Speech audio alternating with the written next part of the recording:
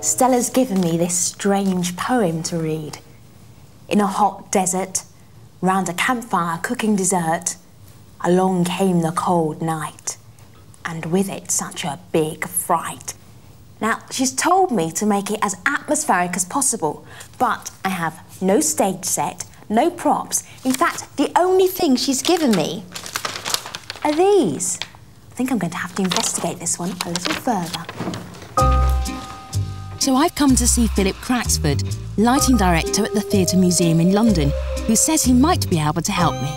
Using coloured light is a fantastic way of creating mood and atmosphere, and people associate their mood with colours. So if you're feeling a bit depressed or a bit down, you might say, I'm feeling a bit blue. Also, we could do something like, if I bring this light on down here, this orange, I could shine it on you and mimic something that happens in the real world. In this case, something like a fire, sitting next to a roaring log fire. Now that is very cosy. Do you think you can help me out with my poem, help me jazz up the reading a bit? Absolutely, we can add some real colour to that. And this is where the colour filters Stella gave me come into play. By using these filters, we can get any colour we want. If I was to use coloured light bulbs, I'd be stuck with just the one colour. Using these, I can get lots and lots of colours.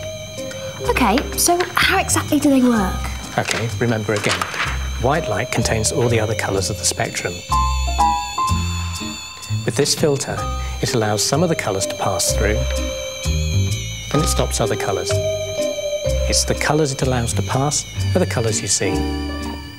Phil, thank you for these. They're great. They'll make a brilliant impression on my poem. I wanted to ask you something, though. Can you actually only use the colours that you have gels for? What about if you wanted to use a colour and you didn't have a filter for it? Oh, yeah, we can mix the colours if we want to. Take a look at that mannequin over there. We can light it in a blue gel, we can light it in a red gel, or if we mix the red and the blue, we get purple. In the same way, if we mix blue with green, we get another colour. If we mix all three together, we get white. Red, green and blue are the primary colours in white light. Right. So time to decide which colours to use for Stella's poem.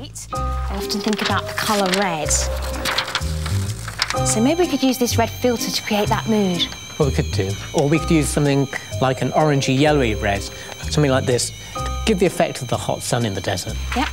OK, finally, and with it such a big fright. OK, green slime monsters, gotta be the green gel, yeah? Yes, why not? Scary!